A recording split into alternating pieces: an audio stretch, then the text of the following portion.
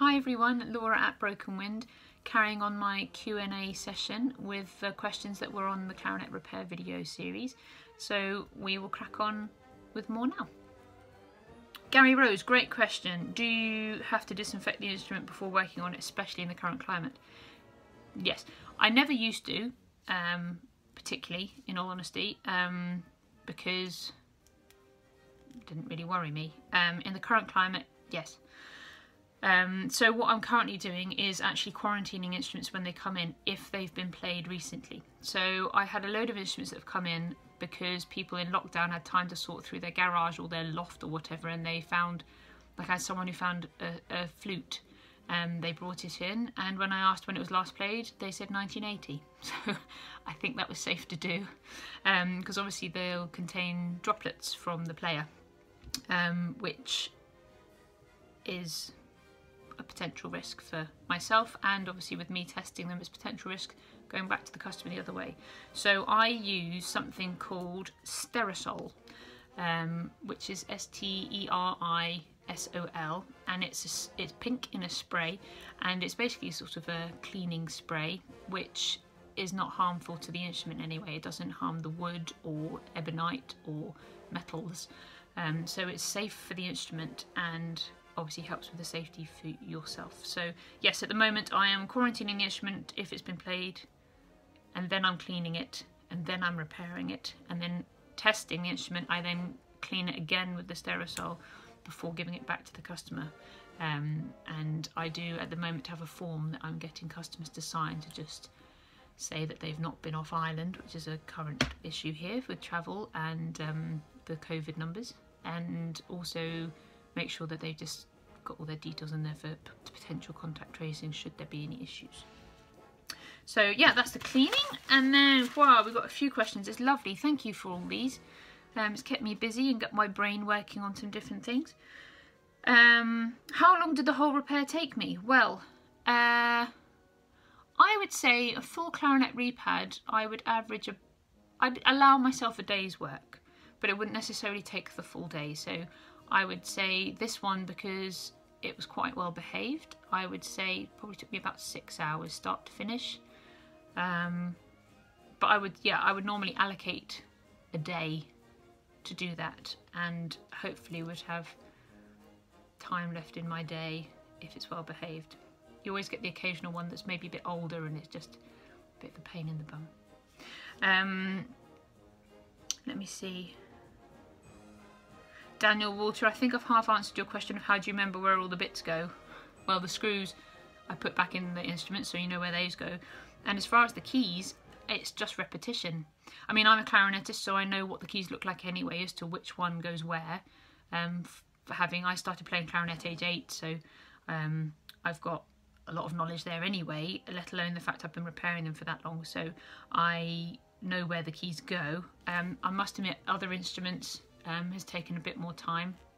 I remember when I was an apprentice, I first stripped down my first saxophone, and I played saxophone since I was about 15 as well, so I knew my way around it, but obviously not necessarily how it came apart and went together.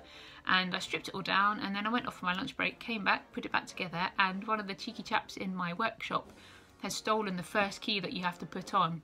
So I put it all back together and realised there was a hole. And they waved the key at me. This one goes first. So that was a learning curve. Little cheeky chaps, I had the best time with them. Absolutely the best time. I don't know who actually asked this question. Sorry, I didn't write your name down, but why not use a feeler gauge instead of the paper for testing the padding?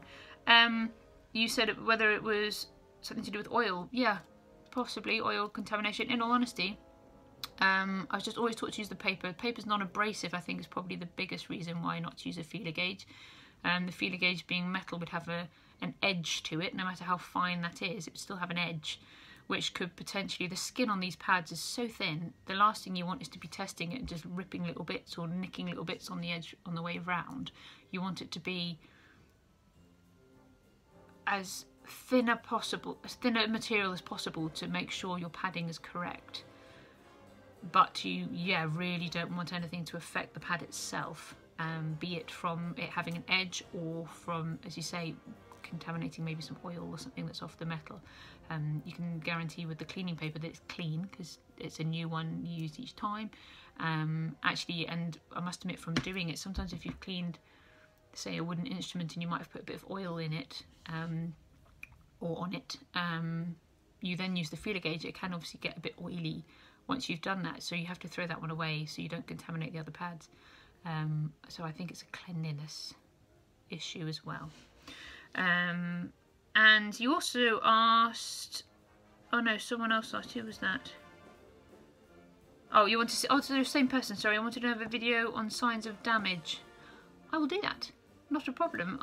As and when things come up, I will highlight them and show how I can sort of diagnose issues. Sometimes, particularly with younger players, should we say, you might get the parent drop in and say, oh, little Johnny's saxophone's not working or something, and they just say, oh, it's just suddenly not working. You can generally tell maybe why it's not working. I had a classic years ago where a flute came in and it was shaped like a banana, best way of describing it, and I thought, this isn't right, and I said to the parent, this has been hit on something, like this isn't an accidental damage, you can tell something's been hit on it. I said, but it's not a hard edge, so it's been hit on something rounded because it's kind of bent. Anyway, the parent went away and discussed it with their little Johnny, and they came back and admitted they'd hit their little sister over the head with it. Admittedly, the flute was quite a cheap one, so it was kind of made of cheese, so it just sort of bent, but I tried to think how that went for the little sister, so oops. Yeah, you can tend to tell. So when I get something that's damaged rather than maintenance, I will definitely highlight it to you. There we go. Someone said no Barry mouthpiece. I do have a Barry mouthpiece. It wasn't on my bench because it's big and gets in the way. So I have a Barry mouthpiece that is stashed in my little safe that I have in the workshop, just to be out of the way and clean. But I do have a Barry mouthpiece, and I do. It's actually my one as well. It's not like a cheaper workshop one I use. It's actually my one that I use for whenever I dep in on Barry sax. So I tend to look after it a bit better than if it was just one of my general workshop ones. Last few questions I have. Stuart Barker, hello. If a brass instrument gets dented, do I have the tools and the skills to push it back into shape? Yes, simple answer. I will do some brass repairing ones at some point in the future. If it's a dent, I have some dent removal tools, which are basically rods and balls that you can push the dent out from inside out. And can I repair a cracked cymbal? No. I've tried, in all honesty. Got a few friends that are drummers, and I've had a go, and it didn't go well for me or the cymbal, to be honest. So I've found for time and effort involved, it's not really worth it for me. I don't quite have the skills / tools there to make it worthwhile for either party, so sorry. Final couple of questions are from Tim Beaton, I think it is, if I can read my own handwriting. How different are woodwind and brass to work on? Quite different, actually. I think you said there, and presumably there's some things that overlap. There are a bit, say, I think the only thing that really overlaps is soldering, like if I have to solder on a flute or a saxophone maybe. There's a lot of soldering to do with the brass. Brass, in all honesty, is glorified plumbing. Dare I say it. It's a tube with valves that go up and down, bits come unsoldered, bits get dented, things get twisted, that kind of thing with brass. Woodwind, you've obviously got a lot of the keywork and the padding and the springing and the corks that need to all balance.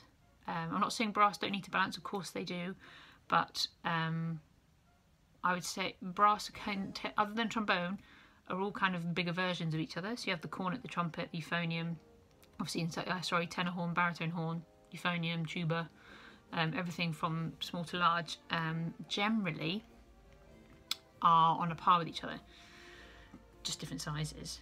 And then you've obviously got trombone, French horn, that are that little bit different. I think Stuart asked as well at some point about doing a French horn. When I get one in, I will do it. I had a little flurry. Flurry? I don't know what the collective noun of French horns would be. Something French, maybe. I had a little flurry, yeah, of broken French horns a few months ago. I think I had 3 in my workshop, which was unheard of, a little trio of them.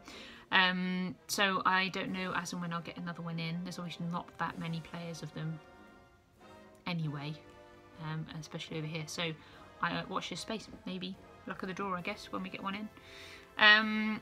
Back to Tim, he also asked if cork, is there no better man-made alternative? There are man-made cork alternatives. I don't really like them. I've used them in the past and I'm not a massive fan, in all honesty. I prefer the natural stuff.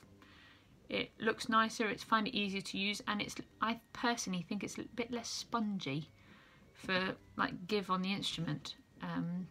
The man-made stuff does have its uses on certain parts because it's less likely to tear. It's a little bit more substantial in that way. Obviously the natural has that natural element of sort of unpredictability of it in it, but I just prefer the natural stuff, in all honesty. So there we go. I think that is the questions for the moment. So thanks for listening, everyone, and hopefully that's ticked a few boxes for you all with the queries you had. If you have any more, please put them in the comments. I will keep answering them as I go. I know I'm not the best at replying to the comments on the videos. In all honesty, there's just not enough hours in my day. So please don't let that put you off. Put them in there and I will hopefully comment on the videos as I go. And hopefully see you soon. Please like, comment, subscribe, and be safe.